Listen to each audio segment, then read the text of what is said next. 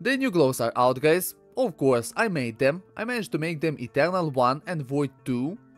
But should you do the same? Are they better than Void? I tested them in Ender's Echo. As you can see, SS glows did better. Only in one run I had better RNG.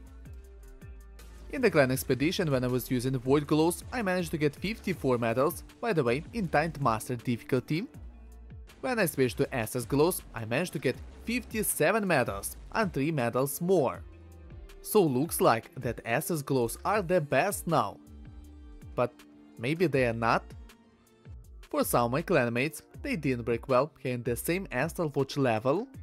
And it surprised me, guys, till I saw this calculator, this amazing calculator for glows.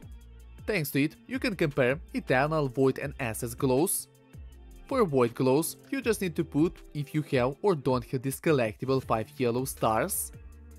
In case with SS glows, you will need to show your Astral Forge level. For example, mine is Eternal 1 and Void 2. About Eternal Laser, all depends on what kind of the boss you have. If it's not flying, if it's not going underground like this one, then take it into account. Surprising for me, the laser does significant damage. After the glows, you need to put your stats, but only external, do not count stats from the glows. For example, do not add 30% to crit rate from SS glows. The same situation with crit damage. Also, you should count it by yourself, you can do it from this list. For skill damage, unfortunately we don't have any lists. Skill damage we have, for example, in Twinlands. This stand gives increase in skill damage. Check your pets and so on. And the same situation with the shield damage. That's how you can check if SS glows are worth or not worth to make.